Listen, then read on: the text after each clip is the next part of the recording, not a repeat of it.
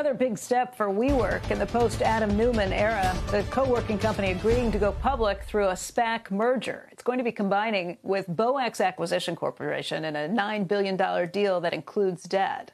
Joining us right now, first on Squawk Box, is WeWork CEO Sandeep Mathrani, also Bo Capital founder and managing director Vivek Ranadive. And gentlemen, want to welcome both of you today, and thank you for being with us. So many questions about this, and there's been so much speculation about what would happen, some leaks that came earlier this week in the press. But Sandeep, let me ask you first, why now for a SPAC merger and an IPO planning on this, and why BOEX? Thanks for having me on Becky. Sometimes you don't pick the path picks you. And in December, we were approached by BOEX and other SPACs. We looked at our plan. We'd seen what we'd accomplished in 2020, and we'd seen a path to profitability. And we thought it was a good time to raise additional liquidity, to de-risk the balance sheet, and to make sure that we had a path to profitability. So sometimes, the path picks you. You don't pick the path. Vivek, let's talk about the opportunity you see here. Why do you think that this is something that you can add value to? Thanks for having me as well, Becky. I launched the SPAC a few months ago, and it was really to fuel the next generation of rocket ships. We wanted to fuel growth companies. And what we saw in BOEX was a company, what we saw in WeWork was a company that had billions in recurring revenue. It could be a rule of 50 company in the future. It's leaning into a gigantic space, which is the market leader in flex space. It's going to be trillions of dollars in terms of its total available market.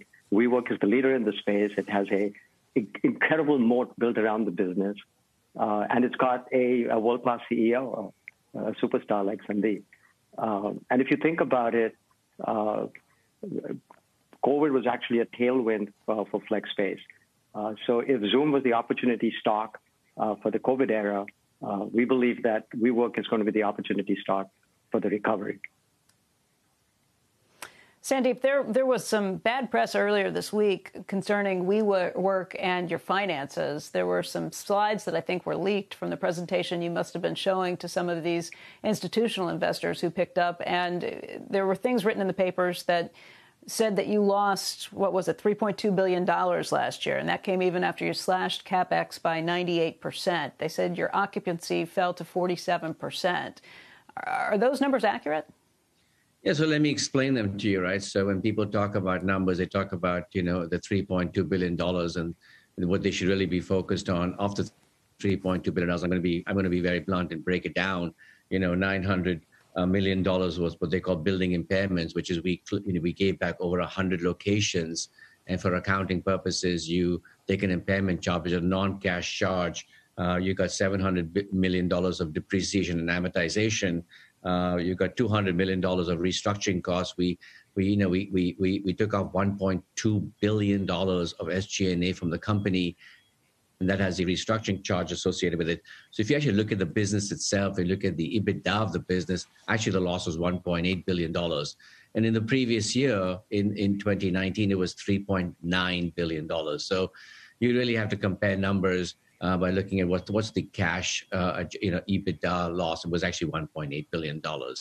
I just want to clear the air because you can be selective in how you look at your numbers. Shepard Smith here. Thanks for watching CNBC on YouTube.